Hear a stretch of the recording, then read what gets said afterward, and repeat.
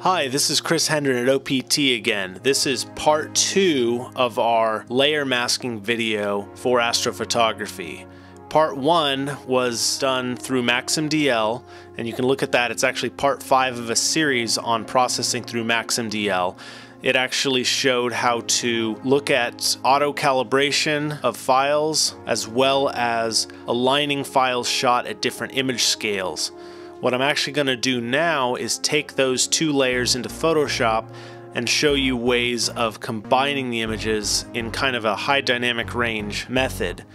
So we're going to open the images we'd stacked in MaxIm DL from part 1. We have our long exposure image here, and our short exposure image looks a lot grayer because we've auto stretched it very heavily in MaxIm DL. So to start with, we start with our long exposure, fairly typical process method. We're going to stretch this strongly here in curves and level it off here so we don't make our stars abnormally large.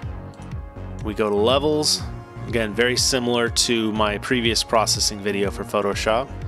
You don't want to clip it, so you keep it here still to the left of the start of the histogram curve. We go to curves. Here you can actually see some of the gradient that was in the background. There are ways to process this out that will actually be covered under a future video, but for now we just are interested in bringing the highlights and making sure we can blend those together. One more adjustment here to dim that background down a bit, and we're good for the purposes of this video. So if you look, we have detail and structure through most of this image.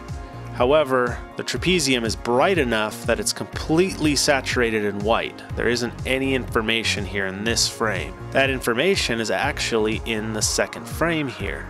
So as noted, we've already strongly stretched this, meaning that the first thing we want to do rather than curves is actually adjust the levels. So we've done that first. Do curves.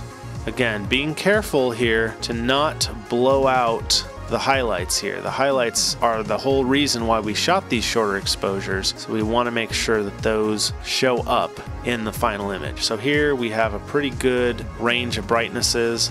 We don't have to worry about the noise and the shadows because we're not even going to be copying that information over.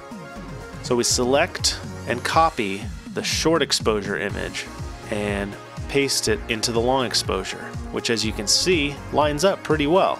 So what we want to do here is just take the areas where the image is most detailed.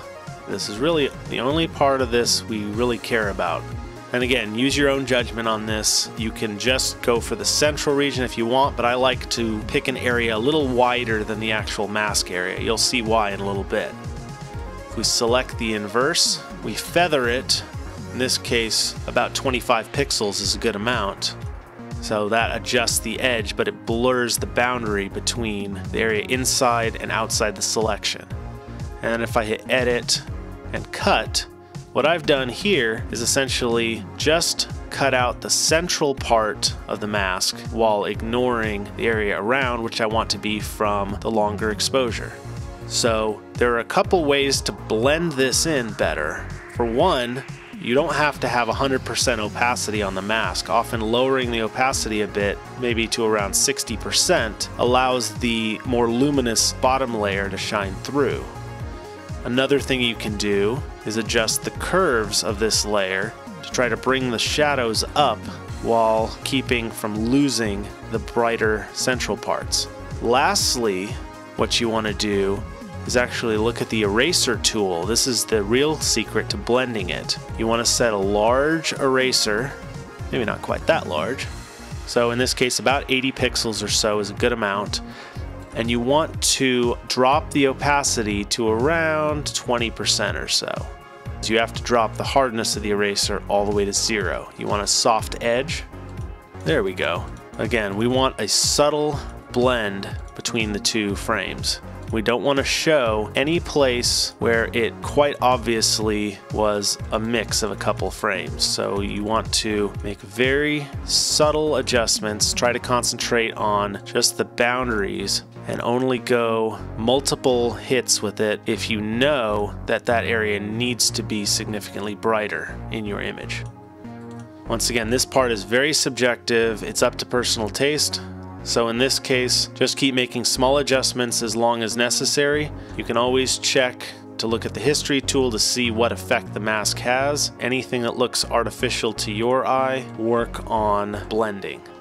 Again, as you get closer to a blend, you might want to raise the opacity up a little bit. This will help you actually keep more of the contrast for this fainter region that you worked hard to mask in with extra exposure time. Again, at this point, we're doing more art than science, so consider that when you're actually choosing when to stop with your blending. All right, now here's the one aspect we haven't covered yet, saturation. You're going to have some differences in saturation just because of the differences in exposure. So on the background layer, if you're going to tweak any sort of saturation, it can help to do that first so that you can see what you need to match up with the top mask. The short exposures will have a lot less color information, so you may need to push the saturation quite a bit harder to get a lot of information to show up. Again, we're just trying to look for something that looks as natural as possible, so flipping the mask off allows you to see where the bright parts are and help you choose how to blend it in so that you're not losing any information in your final image. The other thing you can do, of course, is to do a little bit of tweaking in levels with the midtones. This can help blend just a little bit better with the layer below. If you're happy with the image, you can flatten it into a single layer, and at this point, if you make curves adjustments to it, it's going to behave as a single unified image. But what we've been able to do is take the brightest parts of the nebula and blend them in such a way that it doesn't look artificial. This can be important when tackling images that have a huge dynamic range. Again, in the end, you are the person that needs to be happy with your image, so play around with this technique and decide which parts work best for you and which parts you would rather change. Let us know if you have any feedback or questions. Please let us know through our YouTube channel, or you can contact me at chris@optcorp.com through email, or give us a call here at the store. From all of us here at OPT, thanks for watching.